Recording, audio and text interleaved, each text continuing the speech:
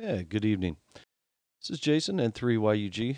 I had a suggestion to do a couple tutorial or guidance videos on some things here.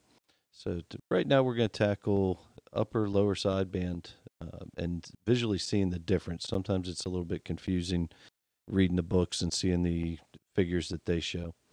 But what we're looking at here is a lower sideband signal on 80 meters on 3.700 megahertz. And you see radio set at 3.700 on the scale right there.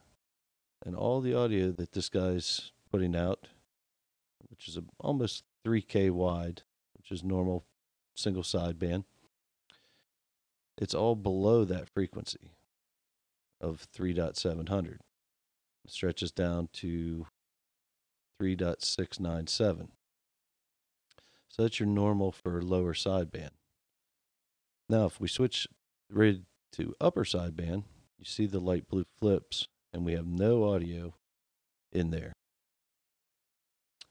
So what we're seeing there is if that was upper sideband and they were talking on upper sideband, all this audio right here would be going this direction. Now, I'll bring the audio in, and what we're going to listen to is this range right in here. In this section is your lows, and then it works its way down, and these are your high frequencies of the voice, your audio coming through. So let me bring this in. U43s had twin 46s. Right, now you can hear the audio there. UC39s. And I'm going to bring the bandwidth down and show you how the highs disappear. And now that's going back to some old-time radios.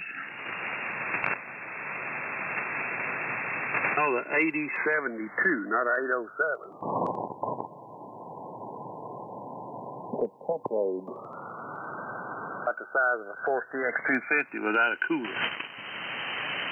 Not in a heat sink. So when I do that, you can hear the highs going away and getting to the lows. I'll do it again real quick here. Something like that. Which was a 6146 with a 12-volt filament.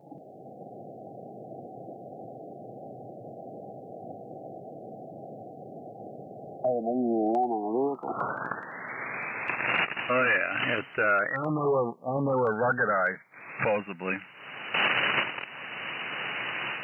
All right, now we'll do it the opposite direction and from the other side, we'll pull down the lows and go down and knock them out. And you can hear those disappear and be a lot more highs in the audio. Well, when you started talking about all the vibrators, I knew you were dating yourself.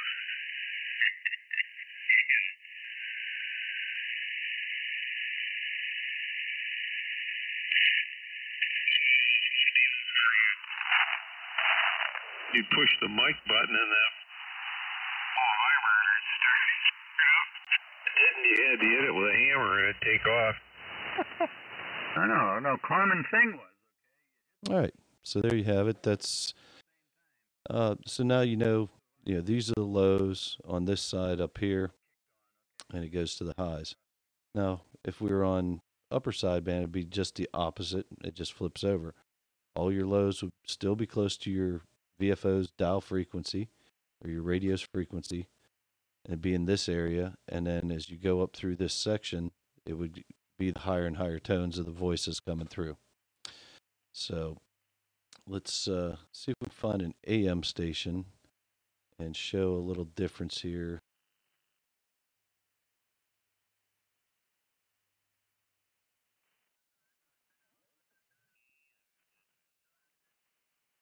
All right, there's an AM station.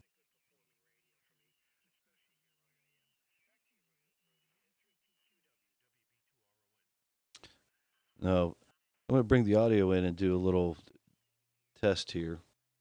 And I'll start out in AM, and we'll hear the whole signal.